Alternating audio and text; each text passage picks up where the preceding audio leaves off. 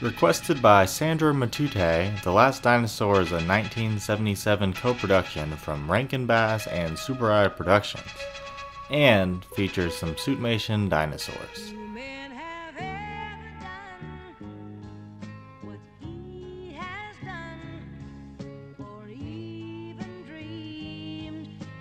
Mr. Thrust, or Maston, is the richest man alive, an avid hunter, and our protagonist.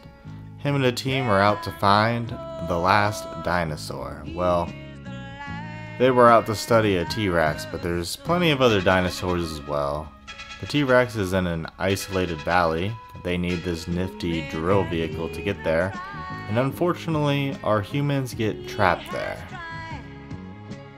This pan shot looks pretty cool. The acting is fine. I like how the T-Rex suit actor uses his head to roll stuff around. This is a cool natural arch. There's a kaiju fight. It's not great, but it does feature some good bits. Very primal, lots of biting, there's some clawing, and even some impalement. This scene made me laugh. The buildings and vehicles look passable, but the first dinosaur you see is this. It's not good.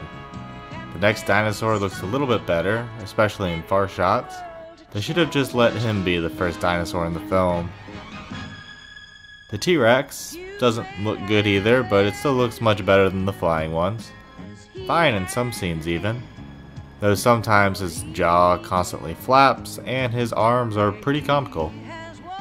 If you're wondering, apparently this T-Rex suit was reused for that Attack of the Super Monsters movie I reviewed. Digital effects range from being good to, well, not good. The T-Rex seems to fluctuate on how large it is. It's a common thing in kaiju movies, but I still think it should be mentioned. This is not how skulls and muscle work. Maston's glasses always sit weird on his face. Like, I don't know if they're the wrong size or if the actor just has a weird face, and I don't want to body shame people on attributes that they have no control over, but it's distracting in a lot of scenes. Camera work is bad. There's a love triangle that's awful. On one side you have two characters who casually flirted and end up kissing during an argument. On the other, you have the same female, award-winning, respected photographer, hooking up with Mr. Thrust, but seemingly only so he would change his mind about letting her go on the expedition. Either one seems like a bad relationship, so it being in the movie just seems like an unneeded additional conflict.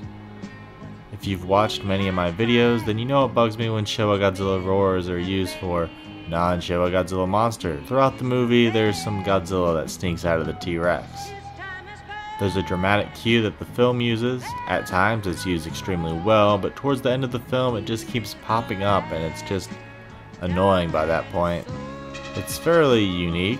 I can't think of another dinosaur movie off the top of my head that features suitmation instead of stop motion, animatronic, CG, or those poor actual lizards in costumes, but that doesn't mean it's good. It's basically a storyline that's been done many times and by better movies. It's a group of modern humans who are stranded on or in a primitive prehistoric land. And if you want something along those lines, I would suggest At the Earth's Core over this movie. It has Peter Cushing, Doug McClure, and actually I just remembered it has a brief suitmation giant monster fight as well. Less dinosaurs and more bipedal pig beasts though. So yeah, I'd only recommend this if the footage sparks your interest or if you want to see a suitmation dinosaur fight.